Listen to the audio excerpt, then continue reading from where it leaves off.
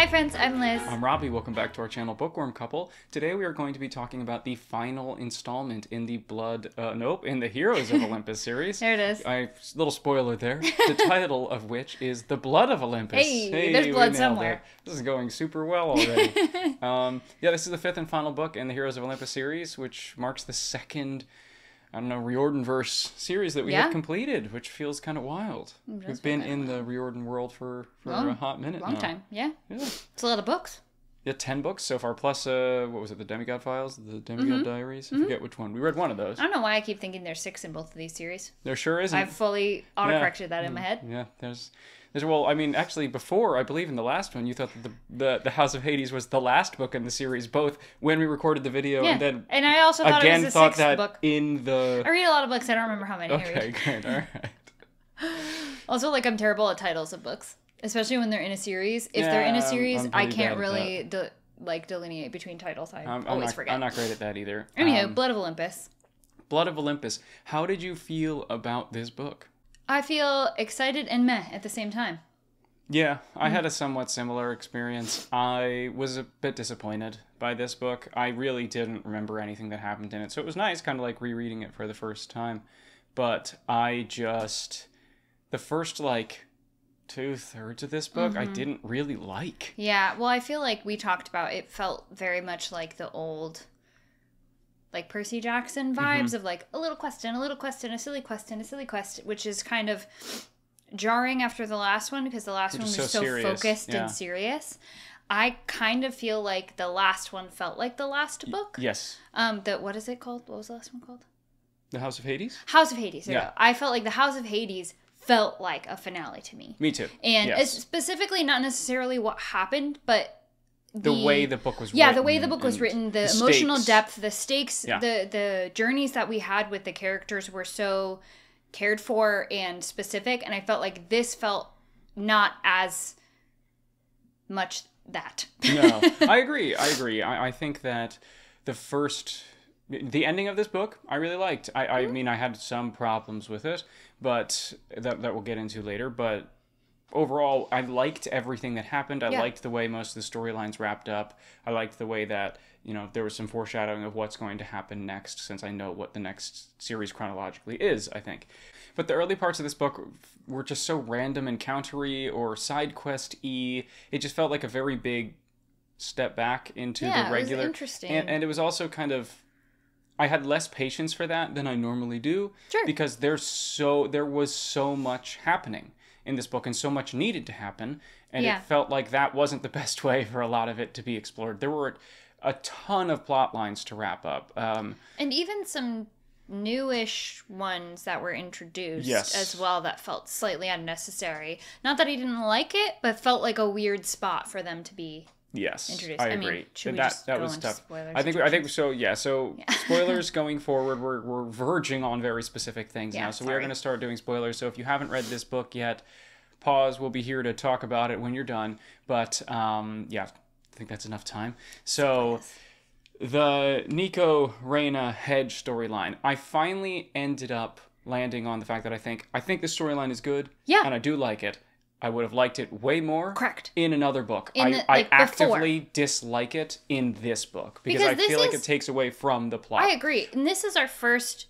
I feel like we've gotten at least one Nico POV. We've gotten a little bit, I think, but not a lot. But I don't think we've ever gotten a Reina POV. No. And so for me to get the point of view chapters from Reina's perspective in the last book I felt so empty with it. I liked it. I really like the character. I love what they did with her relationship with Nico, but it felt very rushed and very odd to have in the final book. Yeah, and it kept taking us away from the main plot, which was the giants, and going really focusing on the secondary plot, which is the camps, and the Roman attack on Camp Half-Blood, which is a plot line that I really was interested in, but they only actually got there and had anything a lot to do with it at the very end, in the last quarter of the book, and that part I really loved. Yeah, but everything before that, I was very much there were certain moments, I liked learning about Reina's story, and I liked getting in Nico's head and getting to see, the pain that he is in, and see,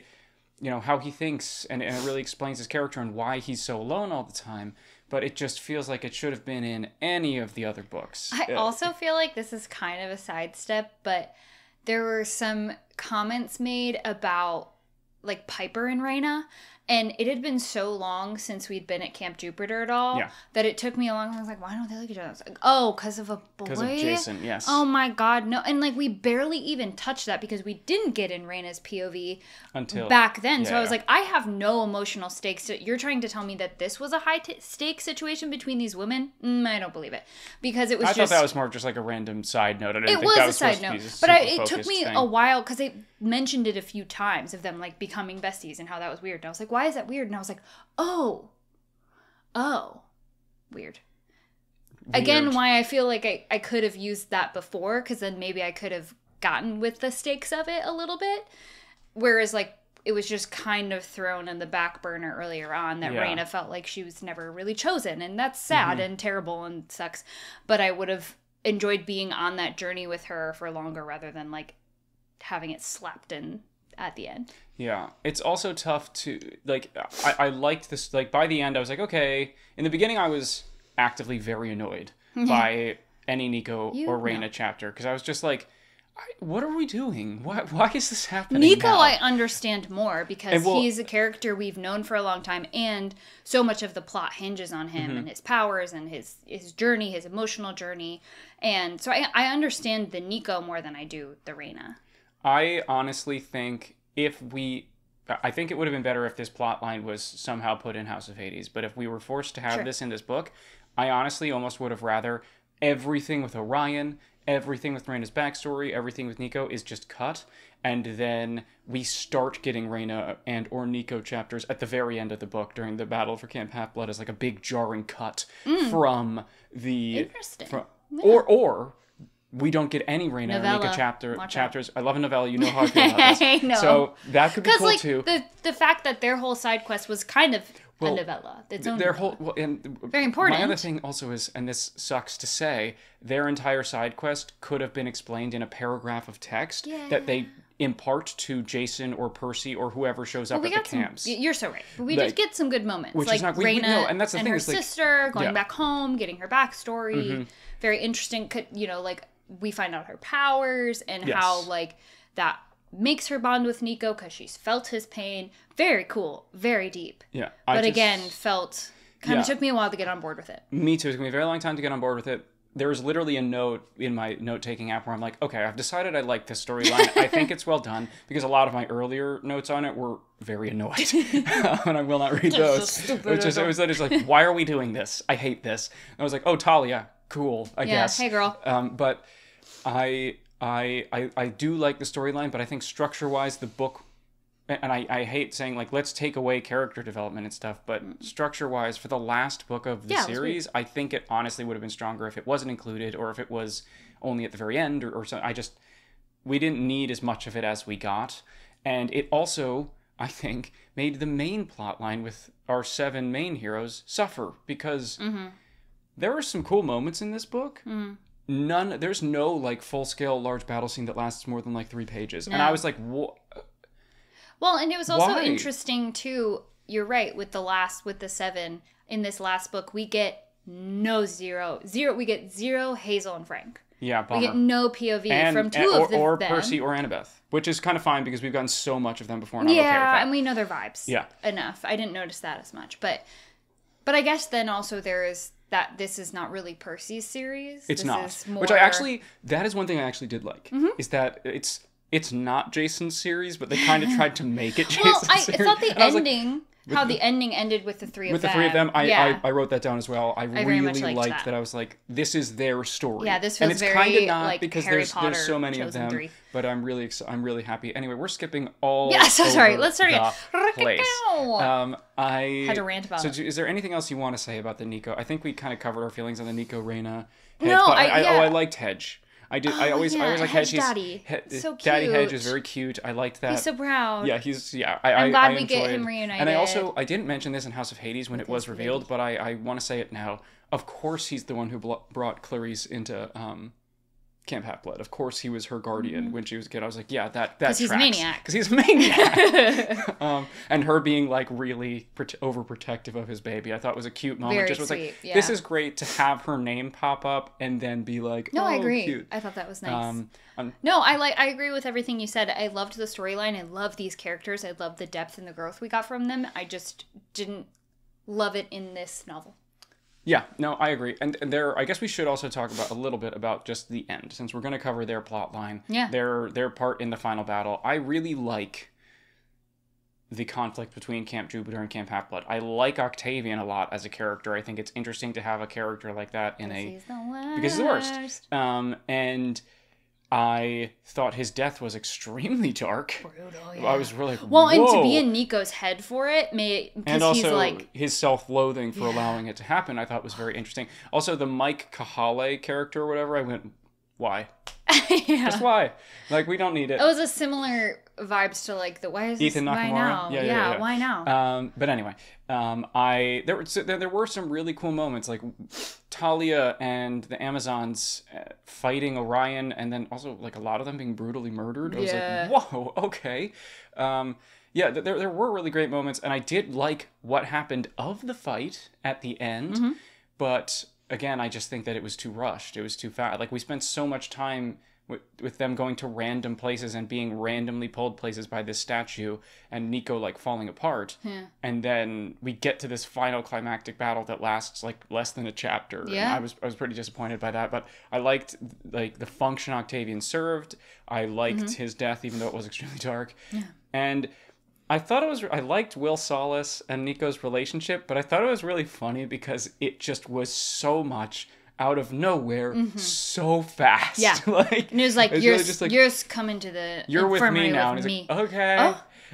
Which I was just like, I was okay. like, oh, cute. When it first started and Will's like, hey, it's you. And I was like, oh, this is adorable. And then I was like, we're in. Whoa, Let's go, in. baby. Okay. Yeah, great. I absolutely loved Nico going up to Percy at the end and being like, yes. Thought you were cute. Meh, you're fine now. You. Yeah, I don't. He's like, what? And Annabeth what? Literally, they high five, I think, at one point. Yeah, Annabeth which and Nico high five, so I think. cute. Yeah, which is really funny. Because he's like, yeah, cool. I think that was a beautiful moment of growth for Nico, too, of like, first of all, admitting that in general, not only that he is gay, but also that he loves Percy. Yes. And he was attracted to Percy and just so casual, just throwing it out there. So cute. And also him being like, you're not that great. So bye. Not that into you anymore. I have this like, it was blonde healer boy. I thought, and Percy just like, What? and What? I just thought that was a really cute moment.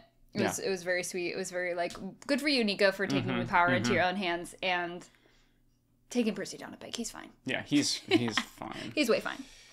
Anywho. Yeah, okay, so that's really all I have to say on that plot. So we can move on to the 7 heroes who answered the call.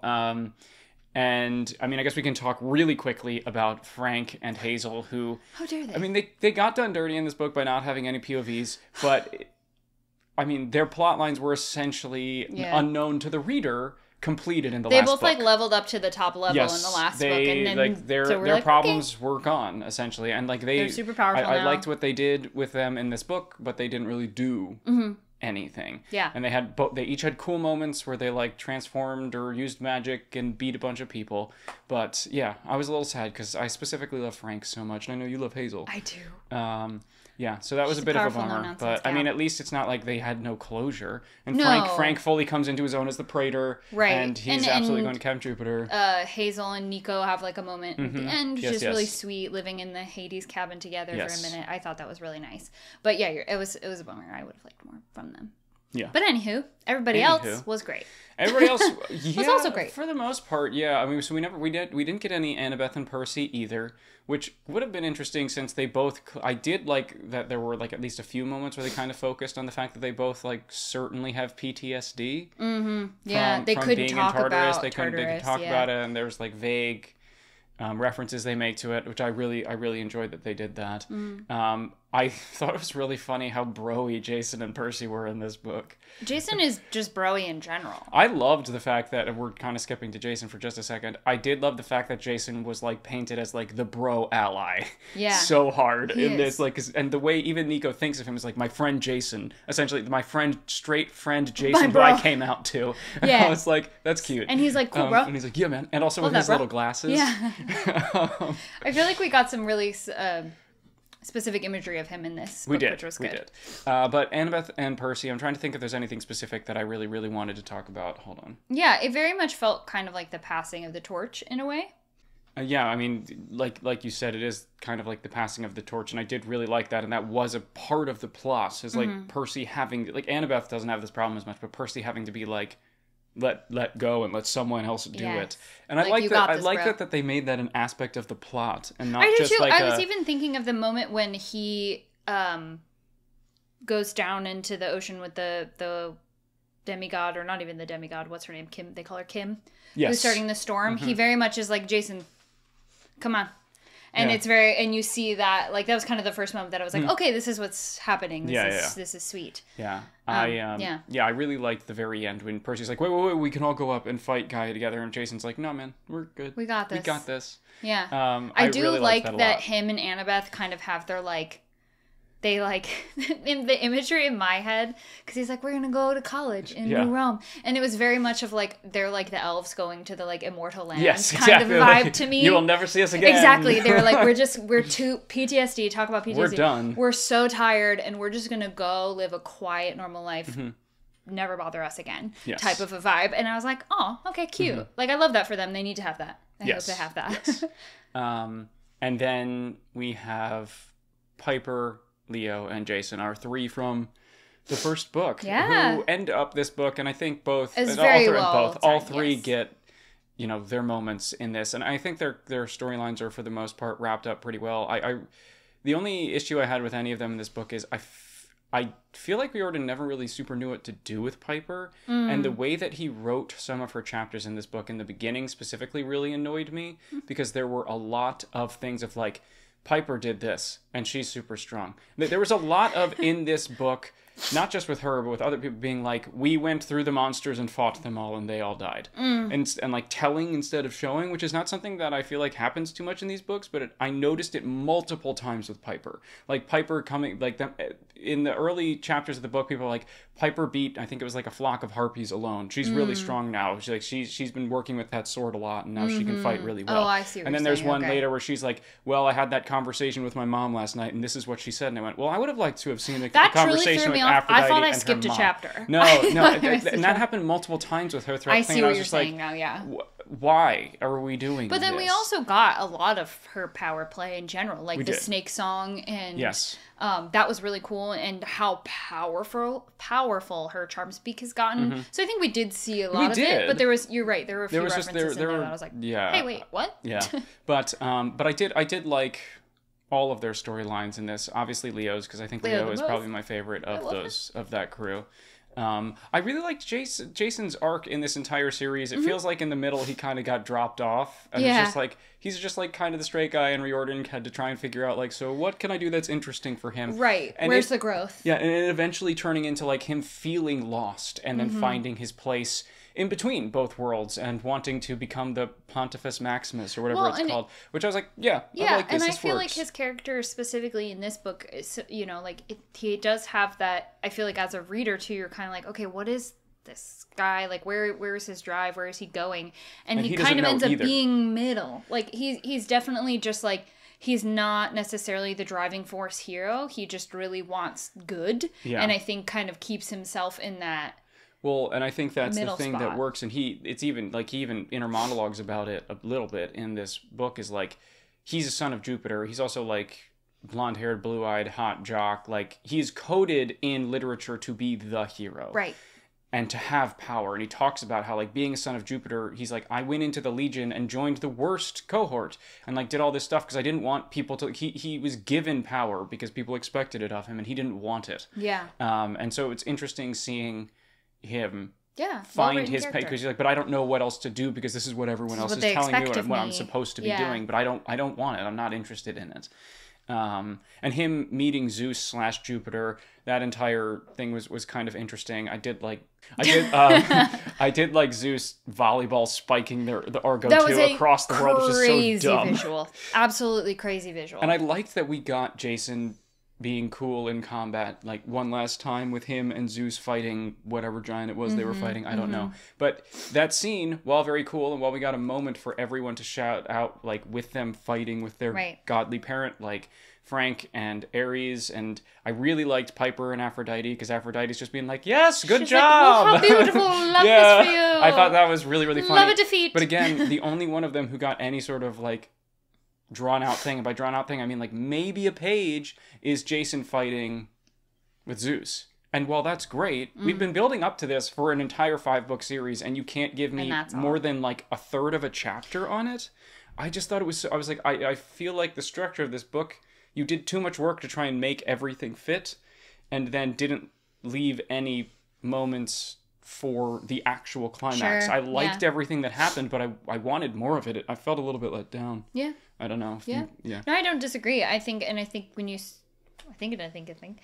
especially when you think back to like the Battle of Manhattan. That's what I'm saying. Which was spread out, but not too much at all. I think you're right. It seemed a bit anticlimactic. Yeah. Because I also think having the battles be split, of having the one in Rome, Greece? Rome? I think they were at the Parthenon. At the Parthenon. Having the battle with the giants at the Parthenon, and then having the other battle be starting at the same time, while at the camps, while like, you know, anxiety driving that is, it does also split you as the reader too, and I would like to kind of give all my attention to one as well. I will also say, especially because they happen back to back. Yeah. And so tiny. Yeah. And both of them are so small, really. Small chapters. Yeah. Anyway. I will also say, and this is just really like a me specific-y thing, but with the Percy Jackson series, it felt very much like, not only is it like this whole other world, but like I can see the effects it's having on the real world too. And the Battle of Manhattan felt very, well, I mean, we've lived in Manhattan, so that's kind of a different thing, but also like they talked about like pedestrians and other people, and Sally, and I forget the name of Percy's stepdad, Paul, I think, like there and in danger. And so you have this connection to the mortal world and to the real world, and it feels more like it's actually happening in our world. Sure.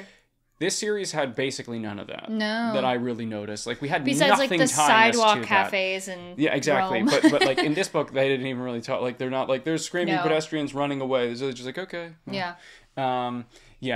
Which I thought was not something that's vital, but I did notice it missing. It's just like a layer of immersion that I missed a little bit. Yeah, I don't disagree. But should we talk about our boy Leo? We should talk about Leo. I love Leo. I knew it. I knew he was gonna get Calypso. We knew he was gonna get Calypso. His girl. It was great. It's great last chapter. And I'm fantastic last chapter. Truly, because I was reading it to be like, when is he gonna? I know he's gonna find her. Yeah, because Leo's a true man, and I loved the revival of Festus. Getting Festus back as a dragon, and then the three of them flying up, and like Leo, like thanks to the slap from Zeus, and Leo just like fireballing Gaia, which was great. I loved that it was all three of them. Yeah, his whole storyline in this, and his acceptance and focus on trying to get Calypso back, and also acceptance of like the potential sacrifice to do it. Well, I feel like he had such a like young adult journey of, you know, finding love and someone that like that was such a driving force for him, and it made him kind of just be like, cool, I got, you know, I'm somebody loves me. Like, it was, you could see the confidence in him. The ladies love Leo. You could see or read the confidence in his character, you know, of just like, yeah, I got this. Like, I got to do this. This is the thing I'm going to do. Duh, of course. And I think that's such a lovely, you know, kind of real life example of like, you know, if someone believes in you, you can do anything. Yeah. Yeah. I've always liked Leo in this series because I think he has the most defined voice of any of the characters other than Percy, really. And Percy only because Riordan had 5 books to practice writing him before this. Leo is the most unique of the characters and has the most unique voice, I think, and I'm sure that some people probably hate him because humor is subjective, and if you don't like his humor, then you're probably not going to enjoy reading his POV. Yeah, sure. But I I liked everything he did in this series, and I'm glad that we ended with him. I'm glad he got a complete arc. I am too. And I'm glad at how like competent he became. It's not that he was incompetent before, but just like so confident in his own abilities, so able to... He's the one who facilitated anything happening since he made the ship, since he revived Festus in his full form, and he made whatever the Valdesignator for Apollo. Yeah, got that. Where it's so stupid, but very so funny. Good. But I love that throughout, especially in this book. After the last book, you see Leo kind of gain a little bit of a different sort of confidence, but he still keeps his humor. Yeah. And like you said, I think he has such a defined personality, but still there's growth there, and that I loved that. I thought it was very well done. Yeah. I liked him a lot. Yeah. I mean, the end of that plot line is obviously them all fighting the gods and the giants with the gods. And I liked everyone got a moment, and I liked how, you know, they had a plan to get in there. Of course, it fell apart. People jumped in and they're fighting, and then everything fails. Then the gods come in and save them. But again, I just thought it was just too short. Yeah, I thought it was short. I was like, this is it. They're fighting with their godly parents. This is what we've been waiting for the whole time. Yeah, that was awesome. And then similarly with the battle in Long Island as well with Gaia, we've had Gaia being the big bad for so long, and I thought the way that they defeated her was really cool and really, really smart. And I did like how that was seeded throughout the book. Yeah, and Leo like came up with the idea of like, we need to get her in the air away from her source of power. Very smart. And like you could Piper's figure it out. Speak and all that stuff, but it was interesting. I think I expected more battle lead up to that, but the way it happened, I thought it was really cool, and putting her to sleep essentially. And yes, I thought that was very smart, and honestly I didn't see it coming, so very unexpected to me. And I did love that the people to defeat her were the three that started this series. I thought that was very nice, having Piper, Jason, and Leo tag team with the vibes of like, oh, we just know how to work together so well. We're such a well-oiled machine, and I thought that was lovely. I want to make a few shout outs to just like seeing old names on the battle for Long Island. That I really, really enjoyed. Like, I literally wrote in my notes nothing but I'm just beaming that Tyson showed up. I was so happy. And what's the harpy's name? Miss Girly. Ella. Ella being like, my boyfriend is stronger than Romans. It's like, wow, you're adorable. You know, mentioning a lot of mentions of Rachel Dare, even though she didn't really, I don't think she was actually in the book, but because the Oracle of Delphi. We had a little bit of her but I did also like how that is them. That is the author clearly setting up the Trials of Apollo, which is the next series. Cute. And there is also a reference, if you caught it, to Annabeth at one point saying like, someone asks her about her family, and she's like, oh, I have like an uncle and a cousin in Boston. My uncle doesn't talk to my dad. Some sort of irreconcilable differences. That's a reference to Magnus Chase and the Gods of Asgard, which is another series unrelated. I was like, why are we talking about this like weird, intense family drama? the main character of that is Annabeth's cousin Magnus. That's cute. I didn't know that. I did think, are we going to handle this at some point? If you want to read Magnus Chase and the Gods of Asgard, then it's kind of handled. I think Annabeth actually pops up in maybe the first book. Great. I don't remember. I read it a very long time ago. We'll see. But yeah, I really liked seeing those legacy characters. Clarice, again, popping up. We got a mention of Grover in the fight, which was kind of cool. Yeah, it was. But again, I'm just like, oh, I want more. I want some more of this. Yeah. But, you know. Anyway, that's really... I don't know. Do you have anything else? I don't really have anything else. Yeah. Go team, go Leo. Strong ending, weak, more than first half, I would say. Not my favorite. Unfortunately. But I did like the ending. I did really like the ending, and so it's nice to, even if I didn't love... I don't know how I would rank these books, but this would either be my least favorite or my second to least favorite. Yeah. But at least it ended on a note in which I can be like, I'm happy with how this ended, and I feel quite uplifted about the characters, and I like how their storylines wrapped up. But anyway, speaking of what would you like to rate this out of? I mean, I guess we could do like Mother Nature's. That feels appropriate. Valdesinators. I don't even know what that would be. Parthenons. Would be appropriate. Could do giants, but I don't know how I would be like, it's a giant. You could do Mother Earth's. I suppose. I mean, I would say Gaia. I don't know if I'm going to be able to find a thing for that. I was just like, maybe I'll just do Earth. Yeah, that's fine. Because she is Earth. Some sort of thing. She is the Earth. Yeah.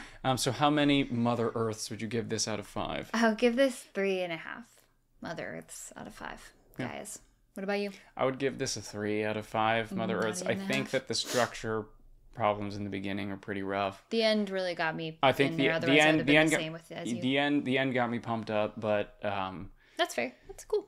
Yeah, and I love a last book in a series, and I was being like, oh, I'll give it a 4, and I'm like, you really didn't like the beginning parts of this book, so that's you why should rating really. Is so hard. And it's just like it's tough, and it's a shame that the last book kind of feels that way. I never like that. You never want to end a series on that. But again, the actual ending of the book is very good. I just don't really like the way that he chose to structure it.